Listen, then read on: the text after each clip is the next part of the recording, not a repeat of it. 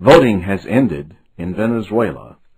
Millions of people voted on a constitutional amendment that could end term limits for all elected officials. If the measure is approved, President Hugo Chavez and other officials could seek re-election as often as they wish.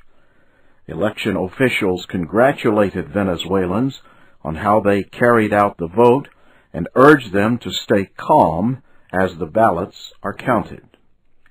Mr. Chavez says his political future is being decided, as is the future of the country.